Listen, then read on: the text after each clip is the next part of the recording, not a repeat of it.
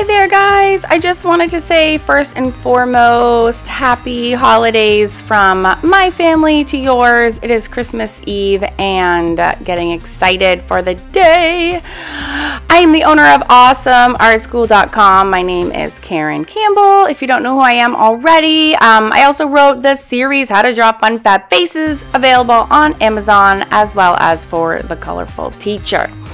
This project today I am really excited to show you. I did it in my latest art journal that I've been working on. All of these projects you can find on YouTube. Today I found this cool image from on Pinterest. When there's my little Pinterest link, you can just search Karen Campbell artist.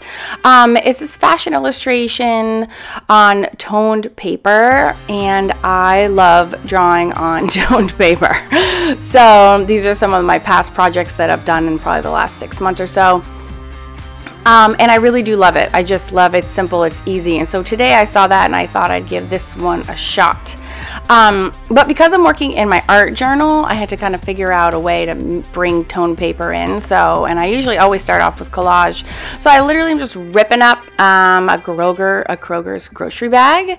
And I'm actually using spray adhesive to get these down because, one, it's quick because these are large. It's a very large journal and these are large swaths of paper bag. So I'm using the spray adhesive because it goes by really quick. You guys know how how lazy and impatient I am, so like the quicker the better in all my projects, always. I think I did this entire project in 33 minutes, which is about the time I had alone today or yesterday. So yeah, quick and dirty, that's my game.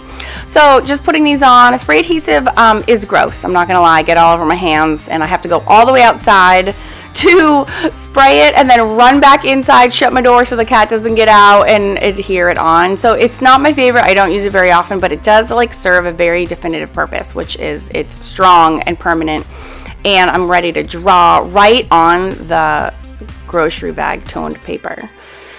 And there's no medians in the way. So this is actually just gray gesso that Liquitex sells. I grabbed it because I didn't even know it existed, and I don't love it. It's very transparent and not like the black gesso, which is like solid. Here is a stamp I'm using after that gesso was dried, just to give it some interest. I don't really, I wanted to just not have a boring background. That didn't show up like super dramatically or anything. This stamp I love. I just got it from Stampington and Company as part of my last article that was published in there. That was my reward. And then I wanted to kind of edge this up, so I'm just dragging the ink stamp pad there. I'm just dragging it around, and I like that it picked up on the colors that I already had.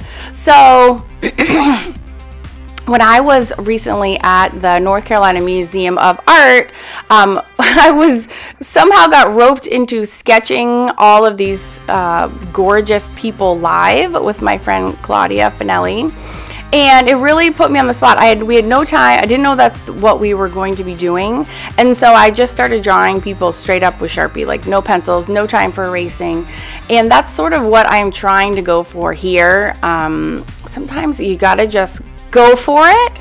And so rather than sketching it with a pencil and erasing and spend a lot of time because I had no time, I just grabbed that's a China marker, which I use a lot of time for my toned paper drawings. If you hear that scratching, that's my cat trying to burst into this room. So after I laid down a little light layer, I went ahead and just grabbed my Sharpie like I was doing at that show, and just drawing in some lines. Now I think I actually grabbed a Sharpie that didn't have a lot of ink left in it, so it wasn't showing up very strongly. I'm also trying to tweak a little bit the features so they're not like exactly. I hate copying verbatim.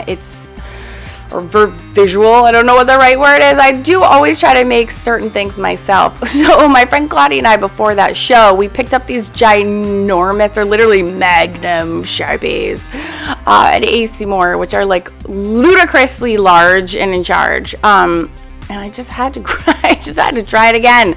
So I really was trying to like capture my inner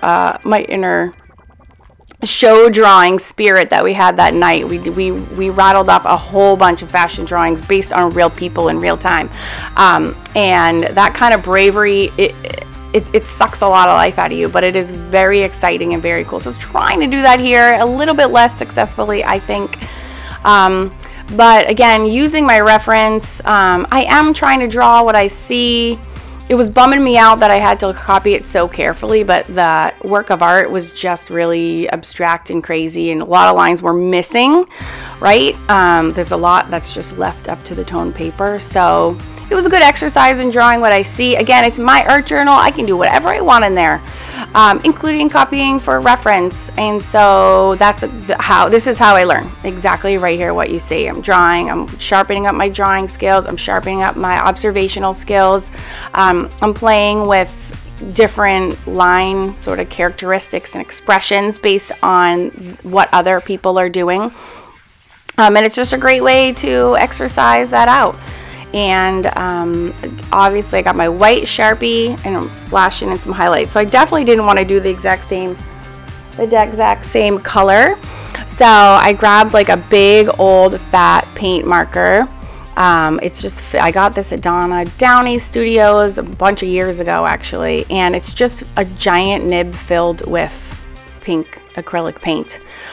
So it's like the pink version of that Magnum Sharpie basically.